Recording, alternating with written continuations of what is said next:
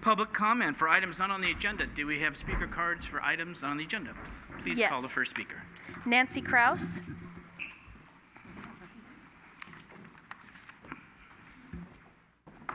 We have a car.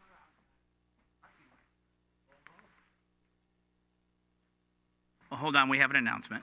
Go ahead, Melissa. Well, there's a car I understand. out here with his parking lights on. Bill, could you say it in the mic, please? Can't you hear me? No. Come on. I just want to tell you there's a Volvo out in this parking lot out here, and it's got its parking lights are on. Thank you, Bill. It's a beautiful Volvo. It's got somebody gen. I don't know what Okay. Thank you. Nancy Kraus. Good evening, Mayor Medina and members of the council. In my capacity as providing services to San Bruno Park School District, I wanted to share with you a couple of announcements this evening. Effective July 1st, the district appointed an interim superintendent for this school year, Dr. Sharon Camberg, and there will be a meet and greet for the community to welcome Dr. Camberg on September 3rd here at the Senior Center from 6:30 to 8 p.m. And I want to thank the Community Services Department for the help they've provided with the arrangements for this. I also want to share with you that this Thursday is the last day of the district's Big Lift Inspiring Summers program for rising kindergartners through rising second graders, which is funded by a grant from the Big Lift and designed to give these young scholars a bridge to their next grade in school. To date, the district has received over $1 million in Big Lift funding for early literacy endeavors in San Bruno. We welcome the council and the city staff to stop by Bel Air this Thursday, either for the community breakfast from 8 to 8:30, the petting zoo from 9 to 11, or the closing ceremony at 11 a.m., in which all students will participate. We want the council to know that city departments have been amazing in supporting preschool throughout the year and the Inspiring Summer program with their time and activities, including San Bruno Library, Police and Fire, Public Works, and Recology San Bruno. Thank you, Mayor Medina, for visiting and reading to the children, and you, Vice Mayor O'Connell, for volunteering to serve these past 3 years on the district's Big Lift Collaborative, providing important insight on early childhood education for San Bruno children. We are the city with a heart, and when we pull together on behalf of San Bruno children, wonderful things happen for them. Thank you. Thank you, Nancy. And next speaker, please. John Barrelier. And then I just got informed that the lights on the podium are broken. So Melissa is keeping time. She'll give you 30 seconds. Hi, my name is John Barrelier. We're going to go the I've been looking way. for extra funds or funds that you may have overlooked so that we could have the possibility of hiring Kathy Schmidt as a leader down here, exercise leader. Under the Freedom of Information Act, the California Public Records Act, I asked for the cost of sending one fire truck shopping when shopping is available either by phone or through the internet. I didn't see the logic of that. Now, if the firemen at the firehouse are listening, I want you to know that I hold you in the highest esteem. You're courageous, you have excellent equipment and excellent training. But I don't give you a buy on the safety of my grandchild. If you're not there, you can't be a rescuer. If you're late, you can't be heroic. I passed out some cartoons, maybe some of you got it. It's simply a man on a hammock between two posts. And he says, technically, I'm guarding two posts. You can't be in two places at once. You're here, you're not home watching your kids. Now, I broke this down as far as the finances were concerned. I allowed one truck, half-hour shopping, 3 men at $75 an hour, that's with benefits, for half an hour. I figured it cost $133.50 per trip. If you count the gas, I allowed $6 for gas and $15 for insurance. That's $48,727.50. Oh, but we have 2 firehouses and 2 trucks. That's $97,000 and $455. $97,455. That's a lot of money. Now, in addition to the money, there's a safety factor. You cannot be in two places at once. In 2012, a little boy and his grandmother died in a fire that was 2 minutes from the firehouse on Skyline. At that time, I asked for the report, the fire report, under the same Freedom of Information Act. It is still not forthcoming. I asked for it again last week. I think it's important to address this. Thank you. Linda Freitas. And as Mrs. Freitas is coming up, Ms. Berler, you have brought up that before, and I attended the funeral of those two folks. And when we last talked about this, I'm in a disadvantage. I apologize. I didn't realize. I don't have to listen to you. I don't Okay. that way, but I can't hear you. No problem, sir. Okay. All I'm just saying is you brought that up before about the two that passed away, and I had gone to their funeral. And at that time, too, and I had also said, please let's have respect for those folks because you did it days after they were laid to rest. And you're bringing that back. And I want to be sensitive to the families and those that lose loved ones in this community. And I know and I appreciate you complimenting the fire department in the beginning. And I appreciate you making that clear. Thank you. Mrs. Freitas. Linda Freitas, Magnolia Avenue. Mayor Medina, council members, I wish to thank Councilman Marty Medina for the strength he showed by standing up for the future of our community. Thank you. I am saddened by the press displaying such bias on a project while not representing all of the true facts surrounding this project. Once again, as I have mentioned previously, we live 12 houses from the project and were never notified. We are also outside of the 600-foot expanded notice area. I'm aware they went 300 feet beyond the required area, but think for a minute.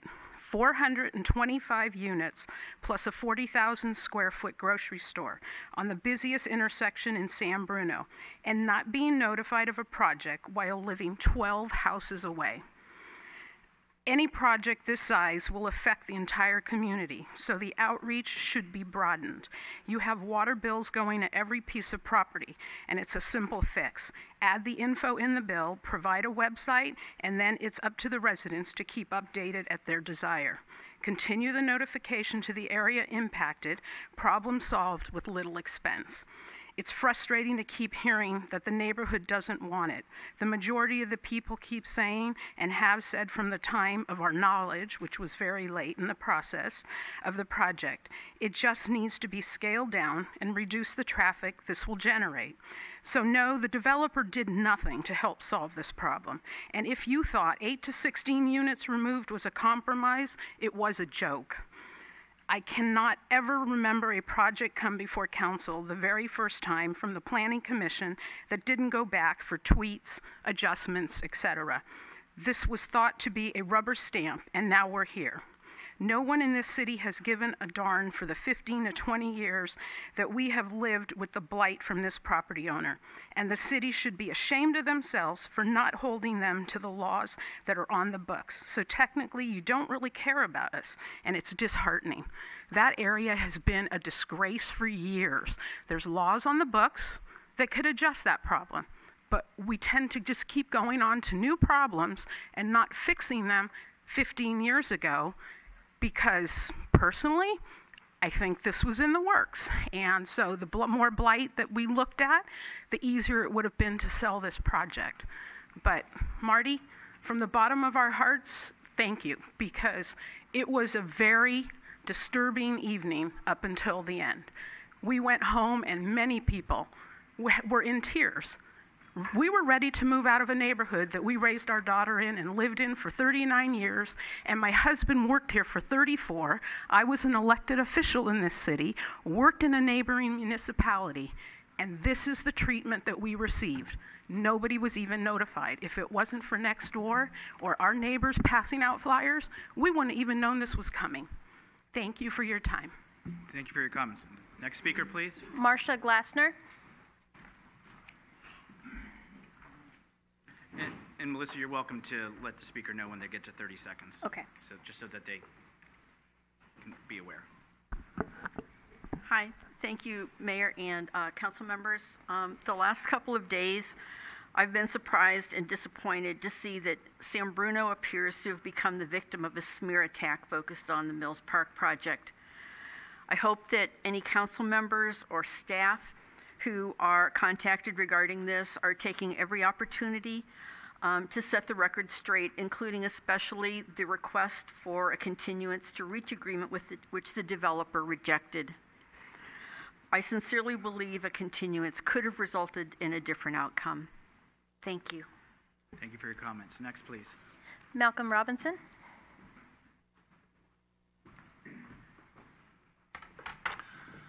I promise not to speak till 2:30 in the morning.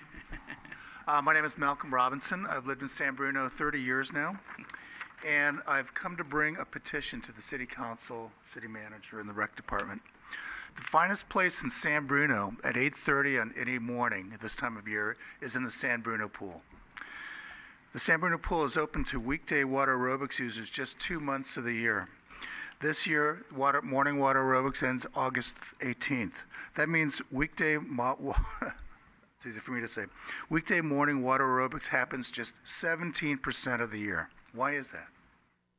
The San Bruno Pool just had its 60th birthday. I had to change my behavior at 60, and so should the San Bruno Pool. I have a petition here signed by 42 San Bruno Pool users. It was taken last Saturday morning. And we're all asking that you extend weekday morning water aerobics and longer into the pool season. The reasons to allow extended morning water aerobics to 9/22 and even beyond are as follows. First, it creates healthy citizenship. So many of us need to exercise in a pool. I blew out my knee about 10 years ago, so I need to exercise in a near weightless environment so that I don't make further damage. A lot of older people have joint issues, so working in water, working out, you get range of motion and flexibility that you just don't get. And we can do things in water that we can't do on land anymore. The water aerobics season has been extended in the past thanks to Carol Bonner. So if she was here, she would be supporting this. Practicality. No other water activity stops in the pool before 9/22. Why are weekday water aerobics customers punished with such a short period of time to have classes? Why would you deny use of this San Bruno asset for water aerobics users? And again, best time of the year is September and October, and we're not even allowed to have any water aerobics except in the evenings when it's usually the wind's coming in. You guys know the weather here, I'm sure. Business perspective. It's a fixed asset. It's long paid for. I swam in a pool like that in Illinois, 60 years ago. So it's not taking much money. San Bruno needs a new business plan for the pool, and this is especially important because you're talking about putting $50 million into a new rec center and pool, and from what I hear from the rec center, they're not going to change their business plan at all. So I would say this is a missed opportunity. Please support weekday water aerobics. We don't need instructors for the class. Most of us, I've been doing it 5 years there, most people know, what to do in the exercising routines. We just need water, the pool open, a lifeguard, and commercial-free music. So with that, I give you this petition, and please consider our request. Thank you. Thank you, Mom. Next, please. Stephen Seymour.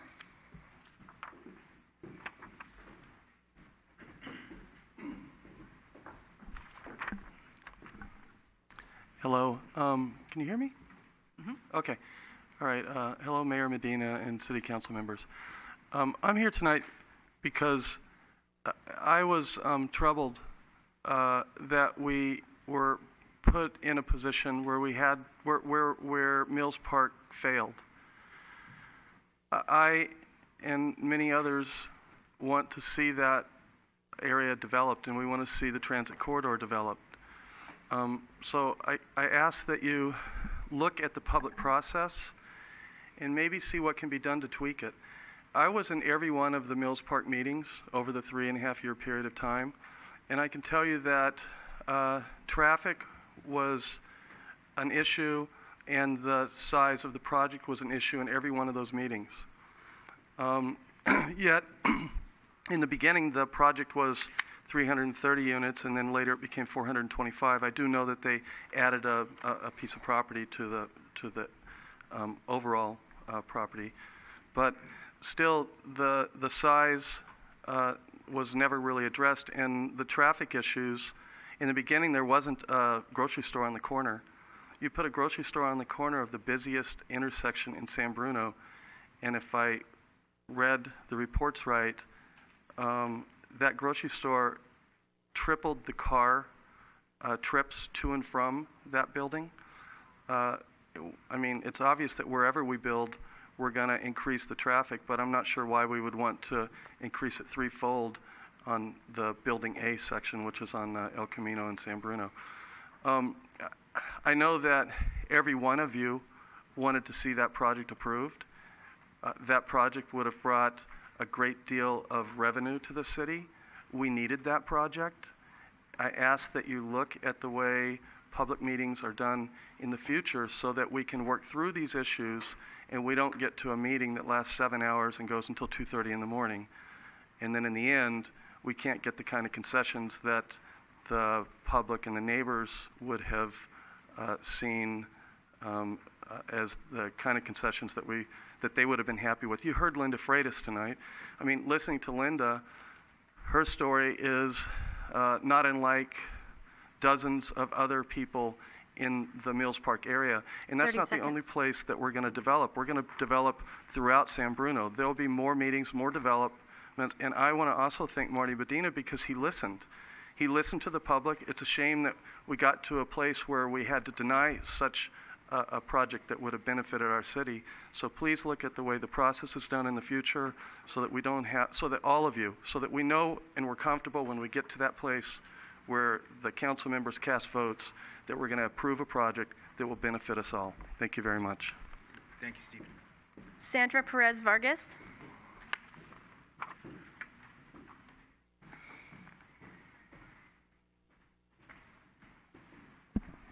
Hello. I volunteered at the Senior Center for about the last 10 years, and I wanted to let everybody know that there's a big Elvis Presley party coming up this Saturday. There's tickets available still at the front desk, and there might be some left the day of the event. We have a great time. Manny puts on a great show, and sometimes you think, wow, that really is Elvis up there. He's a lot of fun, so I welcome everybody to come. I also want to thank Marty Medina for having the character and strength to deal with that intense pressure he was under. I've seen few people stand up to pressure of a city manager, staff, the mayor, another council member, and the developers hour after hour, and to have him wanting to vote for it. And nobody really wanting to give more than a couple apartments here and there. A lot of this was addressed, like everybody has said at the very beginning. I believe at all but one meeting, and it was just like, how is this going to affect us? And the developers really weren't that concerned how it's going to affect you, just like people weren't that concerned when the minimum parking requirements were waived at the Aperture apartments that are 2 blocks from my house. It just seems like there's a small group of people who are trying to run this city, and regardless of what happens, they're going to get their way. We found out not too long ago at a council meeting, the former mayor, Jim Ruane, Connie Jackson, former city manager, were having back office deals with a Chinese restaurant to go against the original plan of that apartment. Instead of doing what we were told on the bottom floor, retail, a coffee shop, a florist, that they were talking about a 200-seat restaurant with no parking. So when we're looking at an apartment like this, it's like, okay, so we know we're getting 425 apartments, but what don't we know? What has been discussed behind closed doors? I have a problem with that. And please correct me if I'm wrong, but this is my understanding of it. And if these areas, Mills Park, had been looked at by the former city mayor and other people, it wouldn't be falling apart. We wouldn't have these distressed areas like our downtown. So it would be really nice if everybody pulled together as a community, and not just because their neighborhood is doing great, we don't worry about everybody else. So thank you, Marty Medina, because you've walked up and down this town with me, and you've actually taken seriously our concerns. Thank you. Sandra, you said Saturday, but you didn't mention a time, I don't think. 7 to 10, I can't see and that you can far. get tickets in advance, $12, 15 at the door. It's going to have light snacks and a no-host bar. Thank And we you. have a great time. Thank you. Next speaker. Wynn Gregg.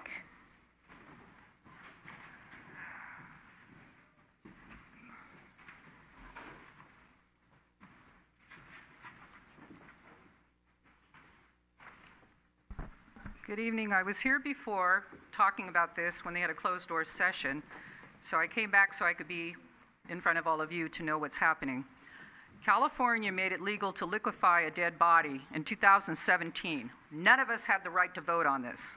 Our state assembly, Assemblyman Mullins, this area, he decided, he and Jerry Hill, to be able to liquefy a dead body and pour it down the drain. And this is instead of regular cremations. Now, Dr. Wynn Parker wrote chloramine causes collateral health damage, and he said we should have the right to vote what goes in our food and our water.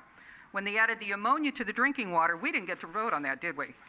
But they knew with his article, because it was written from the Federal Registry, which Pat Martell from Daly City gave it to him when she was on the Boswell Water Board and she was the head of the PUC. Anyway, she gave him that, and he wrote chloramine causes collateral health damage, and they knew that it was going to cause kidney failure, it was going to increase all kinds of problems, liver failure, bladder problems, colon problems, cancer, and they put it in anyway. So now they're going to do something, and they're going to take a body and they're going to cook it in water and lye and cook it at 375 degrees and pour it down the drain. If Millbrae, who recycles their toilet water and pumps it into the aquifers, if they opened up an entrepreneur, opened up a water cremation, puts it in the ground, you drink well water. You'll be sucking it up and drinking it. So what we're doing is going to city councils and asking people not to allow water cremation businesses in your city. That would stop this dead in the tracks. I went to Congressman Swalwell's town hall meeting in Castro Valley, and I asked for a federal law against cannibalism. So we need a federal law to stop this, which would stop it in its tracks again. But most of all, if you want to go green and they don't want to bury people anymore, in Sweden, they freeze-dry dead bodies, crunch them into these coffee crystals, put them in an urn, stick them under a tree with their name on the tree. So if we can't do the coffin thing anymore, or do a fire cremation, I think it would be a lot better to freeze-dry somebody's dead body and put it under a tree with your name on it than to do this. And they passed this law without us knowing. And if people don't get off their butts, we're allowing it to happen. I'm asking you to call Mullins, your state assembly. I'm asking you to call Jerry Hill and ask him why they did this and not let the public know.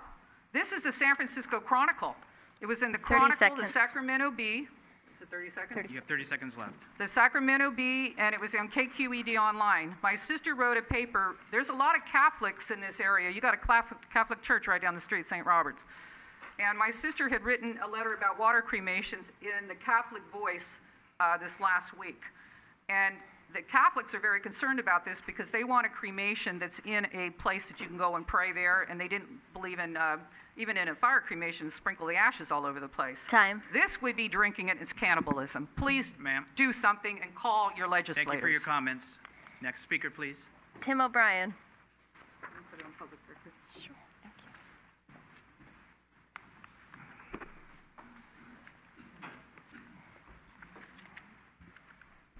Good evening, Mayor, Council members. Just wanted to publicly thank Marty for his for listening to the residents and standing up for them and taking the courage to make his vote regarding the impact of the project. I'm for development, but I want it to be reasonable and to fit the community, and it just makes sense.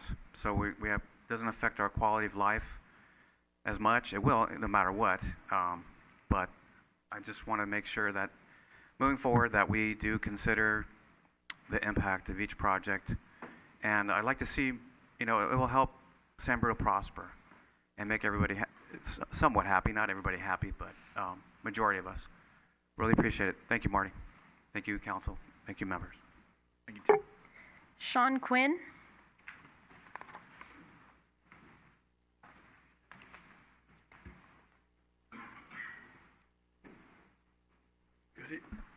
Good evening, council members. I'm here to support Stephen Seymour and Mrs. Freitas and Mr. O'Brien, to thank Marty Medina for casting his vote. I think we should work out a way to get a continuance going. I think the city desperately needs this project, but there's a lot of misconception out there. Even one participant last week in the meeting said if it was in his backyard, he probably wouldn't go for it. So we need to be mindful of everybody else in our neighborhoods. Just because we live in an area that's not affected doesn't mean something shouldn't be done. There's in that Chronicle piece that came out, and there's a lot on next door, affordable housing, and we're missing our quotas on that. Affordable housing is very, very important. The state's mandated it, but the other thing is there's no fine from the state for not making your quotas as of now. There's no bite to it. They want everybody to have affordable housing, but they're not doing anything. So with that in mind, Redwood City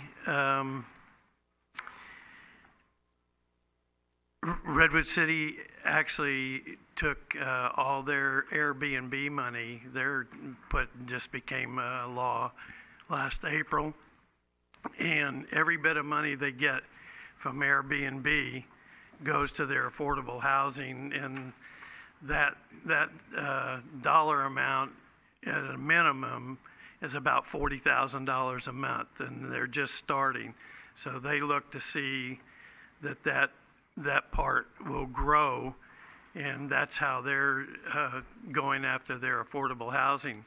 So we might want to take a look. There's a lot of Airbnb in this city, and we might want to mirror what Redwood City has done.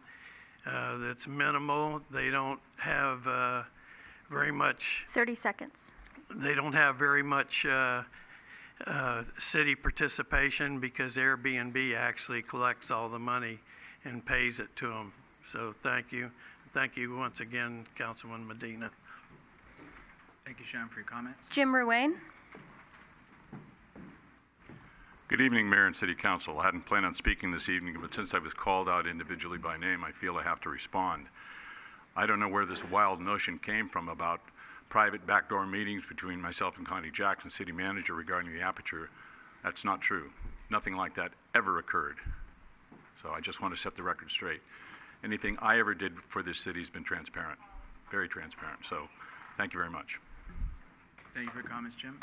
Any other speakers? Any other persons in the room wanting to speak on items that are not on the agenda?